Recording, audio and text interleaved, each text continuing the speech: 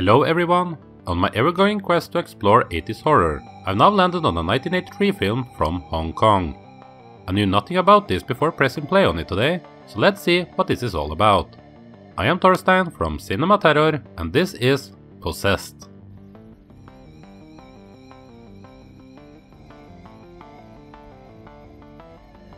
Possessed is set in Hong Kong, where we get familiarized with the two police officers, Kung and Hsiao, played by Hsiao and Siu-Ming. They've had a few drinks together, and after throwing up on an amateur thief, they end up near a house where a big ruckus is going on. The man of the house is violently attacking his wife, and the two cops are only able to stop him by shooting him down. The wife does not appreciate their help, and thanks them by putting a dark curse on them. The curse comes to life, and shortly after, both of them and the close ones start to get haunted by creepy hallucinations and violent attacks. Neither of them are experienced with black magic, so their only hope to survive the supernatural onslaught that are craving for their deaths is to seek out support from the religious authorities.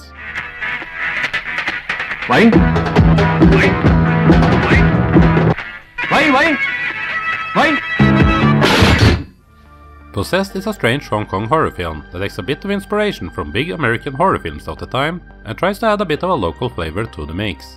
The story is simple, but yet a bit confusing at the same time. It never grabbed me in any type of way, and I couldn't get myself fully engaged in it. But while I didn't find all that much interesting about the plot, there are isolated moments that makes Possessed still worth the time. These scenes are of course the horror scenes, where the haunting entity gets to go wild. There are some cool effects at play here, and you can feel the obvious efforts that was put into this, so it's too bad that it doesn't all come together in a tighter way. I would also have appreciated a bit more originality, as most of the memorable scenes are taking more than a little bit of inspiration from familiar classics like The Exorcist, The Entity, and Poltergeist.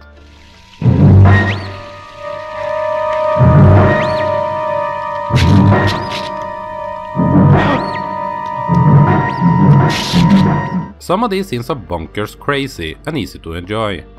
There's a long sequence regarding Hsiao's younger rebellious sister, played by Irene, that amps up the insanity to the maximum, and again, if the non-horror stuff would have been more entertaining, then they could have had something special with Possessed.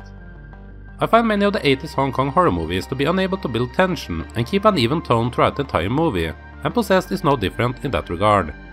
This doesn't go as silly as many of the others do, but it still feels too uneven for me, making the horror scenes not land as hard as their intent was. The characters doesn't add much either. They are easily forgettable, and I found little interest in any of them, although I would not say that the performances are necessarily bad. They just never connected with me. The director of Possessed, David Lai, was only 31 years old when this was filmed, and judging by the movies that this takes inspiration from, I would guess that he was either a young horror fan at the time, or a guy that at least took the time to do some research. He didn't do much else in the horror genre, but he did reunite with screenwriter John Au a year later for a sequel, Possessed 2.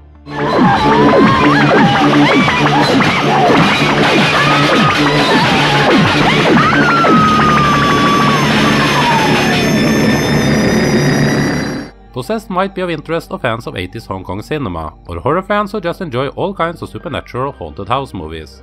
While it is not the most engaging movie, it never gets boring, and the crazy stuff they suddenly throw at you makes it worth giving it a watch. Possessed gets the OK score of 2.5 out of 5. Has anyone else seen this one? If so, what were your thoughts on it? And should I check out the sequel, even though I wasn't amazed by this one? Let me and others know your Possessed thoughts in the comment section below. If you want some more craziness with your Hong Kong horror, then check out my video on the insane 1983 film The Boxer's Omen. I hope you enjoyed this video. Leaving a like lets me know that you want more of this, and it also helps out the channel. Until next time, stay away from black magic and curses, and I'll see you again here on CinemaTerror.